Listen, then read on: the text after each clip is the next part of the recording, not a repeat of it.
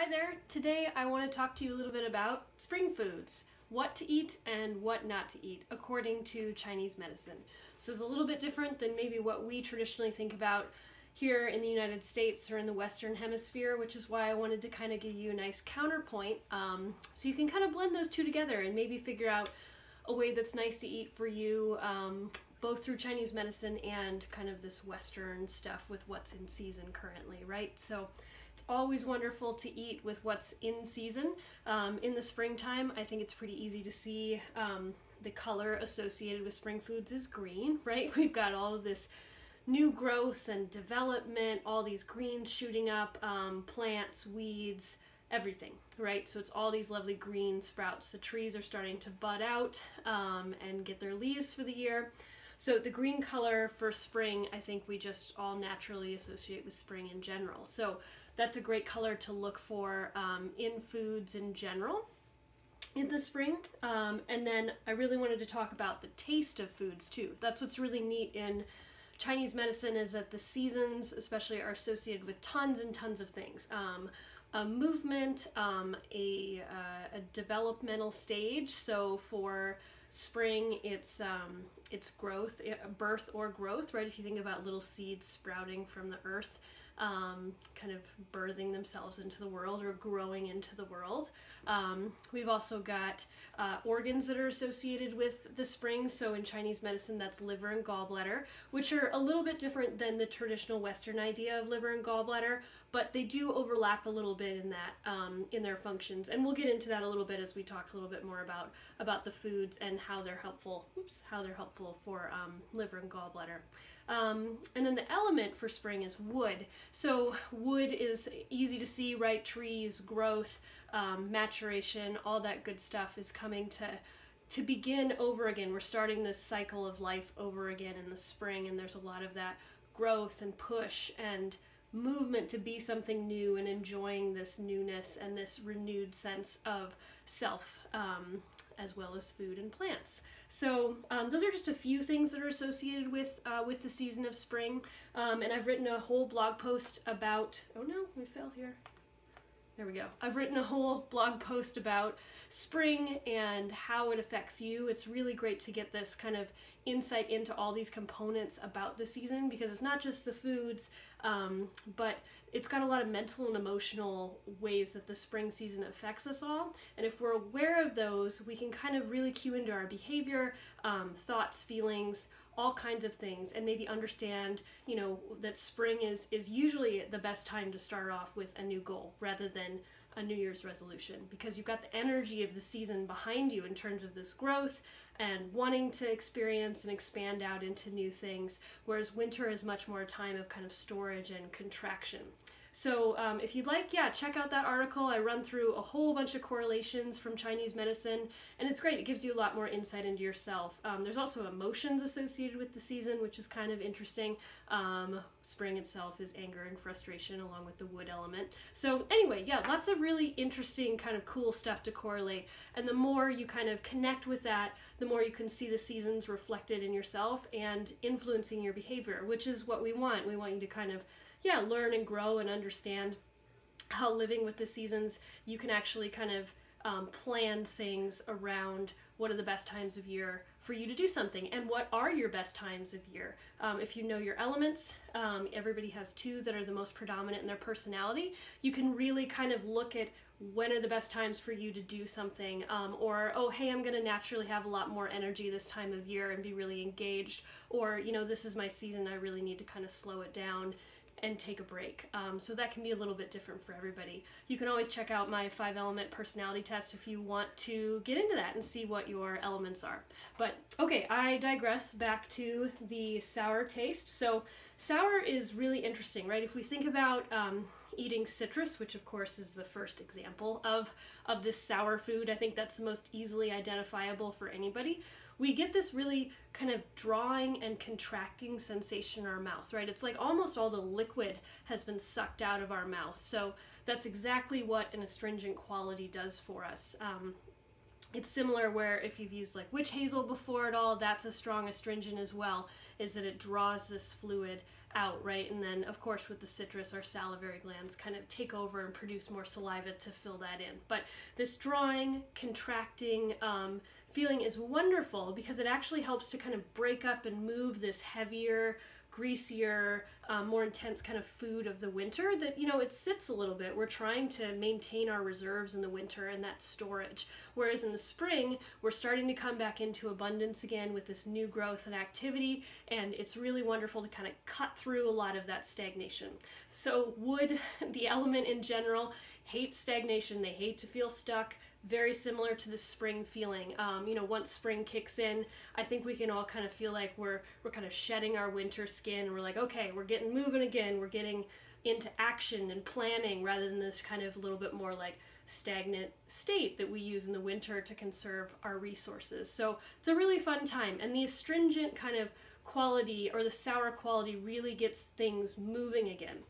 It's another reason why doing some citrus in your water in the morning is really nice, especially for people who are wood constitutions. It just helps to get that liver kind of up and moving a little bit more.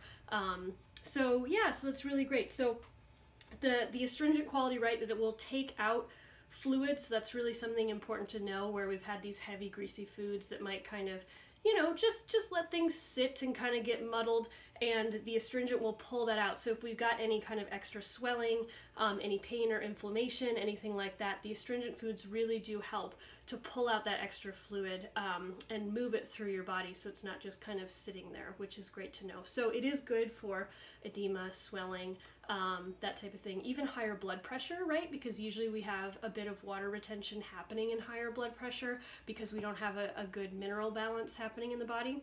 Or if you've got chronic pain from arthritis, gout, something like that, these astringent foods can be really nice in breaking up that stagnation, which in Chinese medicine, pain is stagnation, as well as kind of, you know, moving that fluid through in a nice way to go. So yeah, okay, so that's sour and green, right? I think that's pretty yeah, innate. We kind of get the green for this time of year. So let's move into some examples of great foods to eat for the spring, according to Chinese medicine. So of course, citrus, and for us, you know, usually that's the season for citrus is winter into the late spring. So it's still a nice thing to eat right now. And I think citrus, you know, you can feel what that's like when you eat it, right? It's invigorating, and it kind of like makes your eyes pop out a little bit if you like eating citrus straight.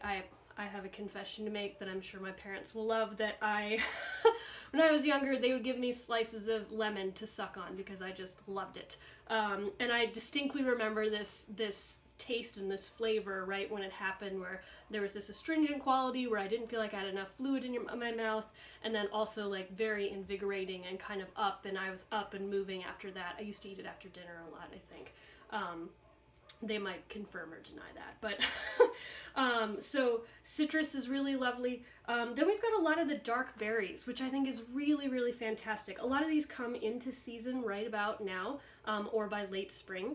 So the dark berries are the richest in the antioxidants and these polyphenols and fruit anthocyanins, lots of big words that just mean antioxidants and really helpful compounds that are anti-inflammatory. So what I think is really neat about that is the antioxidants tend to really be great for blood vessels, so circulation, so that's a little bit more fire and summer constitution, but also really amazingly helpful for the liver, right? Because we have a lot of stuff that gets processed through the liver. Everything has to get processed through. What we bring in through digestion, before the blood goes anywhere else, it goes through the liver to make sure we process out any harmful metabolites, inflammation, bacteria, viruses that have made it past our defenses. And then it cleans the rest of the blood too, all the time. So the liver tends to get burdened, especially in our modern day where there's just a lot of stuff that we have to go through. There's a lot of weird stuff in foods, chemical compounds, fertilizers, beauty products, soaps, all kinds of things. I think I talked about this a little bit in another video as well. But all of that sits in the liver, and especially for women too, hormones are processed through the liver. So there's a lot of stuff going on right there. So in the spring, the liver's really trying to get going again, trying to kind of move through some of that winter stuckness and really get things cleaned out for you. And the berries are a fantastic support for that because they're so anti-inflammatory. They're a little bit sour, a little astringent. They're going to move through some of that inflammatory fluid that's in there and really help to get the liver the support that it needs. And they're super tasty.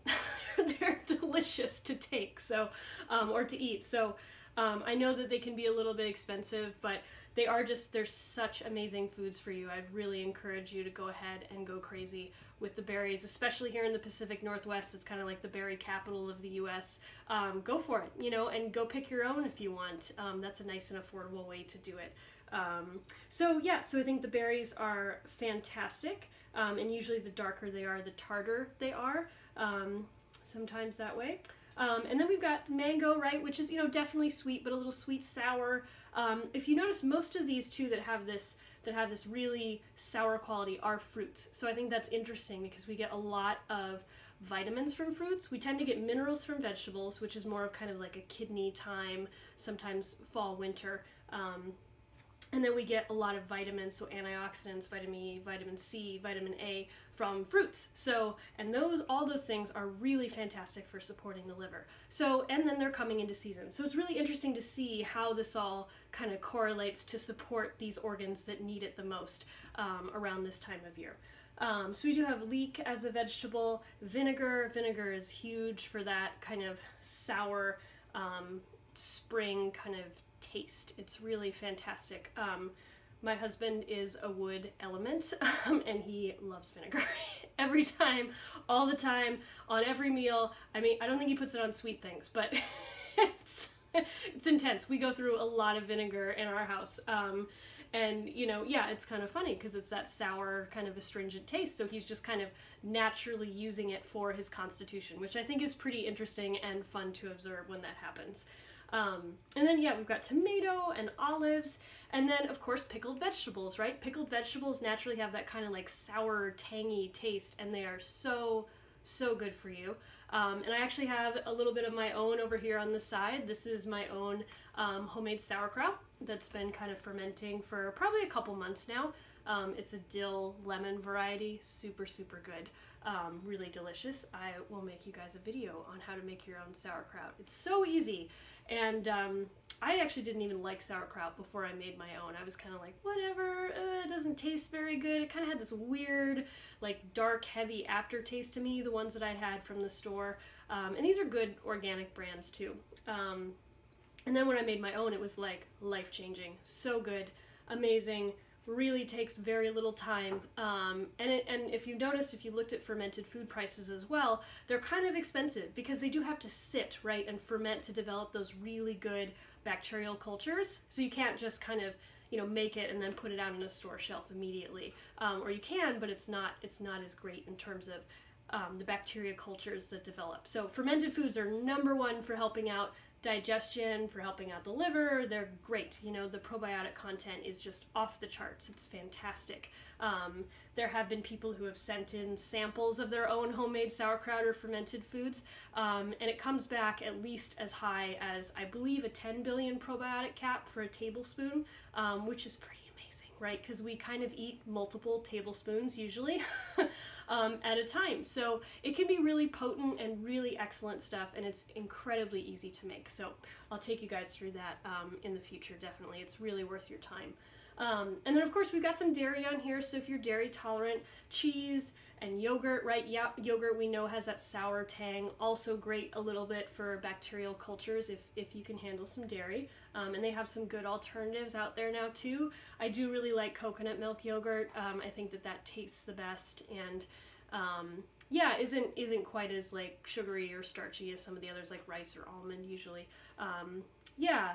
And then we've got quinoa, which is kind of a sweet and sour grain. So again, not huge on the grains. That's a little bit more like earth time, which is late summer. And then of course sourdough, right? It has sour right in the name. And we know that little sour tang that comes with the food. So yeah, so that's kind of a run through from the Chinese medicine perspective. And then of course, you just want to focus on foods that are in season right now, or coming into season in the spring, right? So rhubarb is a wonderful spring, plant, and then it's delicious, right? And it's very sour. So it definitely fits in here. We've got a lot of young tender greens that are coming up. Artichoke is typically a spring plant, and artichoke is fabulous for the gallbladder. It's really, really wonderful. And I did a video on artichoke last year, actually, so you can check that out if you want to. I just highlight a few reasons why it's good for you and how easy it is to make. Yeah, so the one thing that I want to focus on here too is that when we think of greens, I think that we think of a lot of fresh, raw greens, and then maybe even smoothies. Green smoothies are very popular, or green juices, that type of thing. And I think it's really important to remember, we talked about this a little bit in the winter foods, that those raw greens, they're okay and they're easier to eat in the spring, but you really don't want to go crazy with them because they're super, super cold on the digestion. So, and I don't mean cold just because they've been sitting in the fridge. Energetically in Chinese medicine, things are associated with hot, warm, cold, cool. And raw vegetables are very, very cold. So if we want to have this digestion kind of warming and we're kind of shaking off that winter slowness and stagnation, we don't want to stop that progress by eating too many raw vegetables right now, because that will inhibit digestion. And when that happens, it makes you feel kind of bloated and heavy and fatigued and a water retention, actually, instead of using these lovely sour foods to move the water out. And this is more of a concern for people who retain damp overall, which happens anytime there's inflammation, or if they're more of an earth constitution. All of those things can help or cause this fluid kind of retention. So yeah, just with the greens, it's okay to do them once in a while, but I would say just really, really pay attention to how good you feel. If you're someone who usually runs hotter, or like my husband who is a wood constitution, they can usually handle more of those bitter and raw greens in this time of year. But if you can't, just go ahead and lightly cook them or saute them a little bit. That will neutralize that really cold temperature. And in general, with the green smoothies, I'm not a huge fan, which I know, bad naturopath, right? I should do another video for you guys just on that. But yeah, there are other nice ways to get greens in. And again, yeah, you can certainly cook them, but if they're really fresh and everything's in season, great, go for it. Again, pay attention to your digestion. If you feel gassy and bloated afterwards, maybe dial down the raw vegetables at this point still. And then as the environment around you gets warmer, that's when you're able to handle more of those raw, cold vegetables. So your tendency or your ability to handle that will naturally increase through spring and into summer. Here in Seattle, it's really until about summer that happens, depending on, if we have a little heat wave here and there or not. But yeah, so definitely worth paying attention to there. And it really helps to harmonize your digestion, harmonize your liver and gallbladder for spring, and you feel better overall when you can eat these foods that are in season and that maybe go along with the taste and the color of the season. Okay, that's it for today. Thanks so much for watching.